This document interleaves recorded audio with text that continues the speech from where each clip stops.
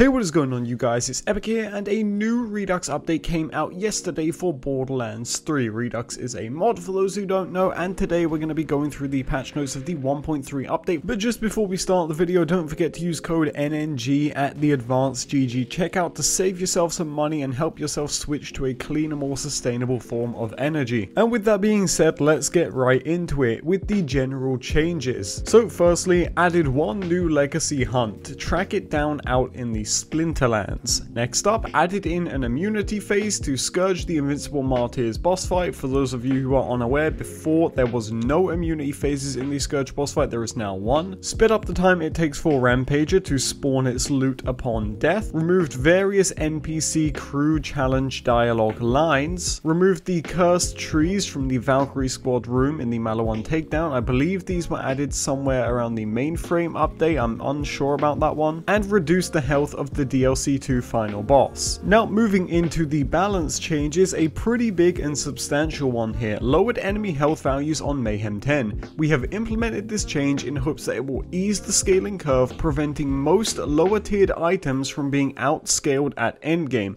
Values have been changed from 3000% to 2750%. And then next up, adjusted the Mayhem level values to ensure that the climb from Mayhem 1 to 10 feels smoother. And lastly, in the balance changes here, adjusted various enemy health values in the Malawan takedown. Now moving into the loot changes, there's quite a few here, so bear with me. First of all, added 3 new weapons, and then next up, pearlescent and contraband items now drop exclusively on Mayhem 10. They no longer drop on Mayhem levels 6 through 9. So a pretty substantial change there, and a first for the Redux mod. You can only get pearls and contraband items now on Mayhem 10. Next up, adjusted various contraband dedicated drop rates. All contraband items now have a roughly 3% flat drop chance from their dedicated pools, and the same for pearlescent, stating that adjusted pearlescent dedicated drop rates, all pearlescent items now have a roughly 5% flat drop chance from their dedicated pools. So a massive shake up there to the way pearls and contraband items drop in the Redux mod. Hopefully people see an improvement in the farming loop. Next up, adjusted Vermivorous' dedicated pool. They now drop the Becca and the Norfleet. Adjusted Wotan's dedicated drop pool. He now has a roughly 3% chance to drop a pearlescent. Added a loot spawn pattern to Wotan the Invincible. Reverted the TD or nerf implemented by Gearbox on the 21st of the 1st 2021.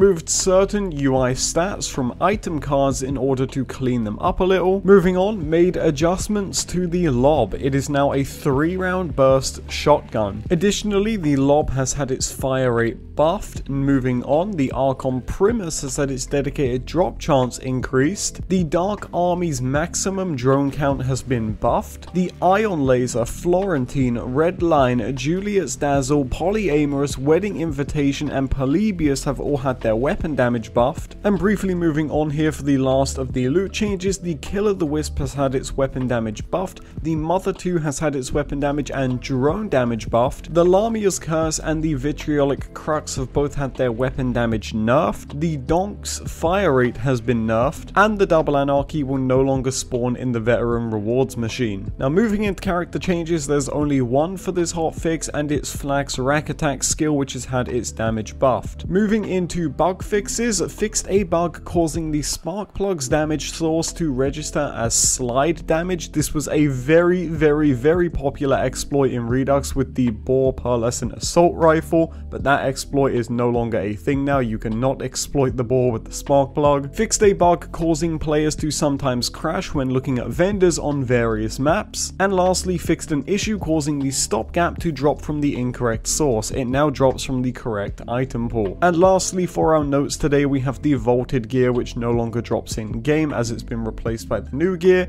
and it's the hot drop, the earworm, and the super streamer. But with that being said, that's going to do it for the notes and today's video. Let me know what you guys think of it in the comment section down below, and leave a like on the video if you enjoyed. Thank you so much for watching, and thank you for all your support. I really appreciate it, guys, and I'll see you all in the next one. Take it easy.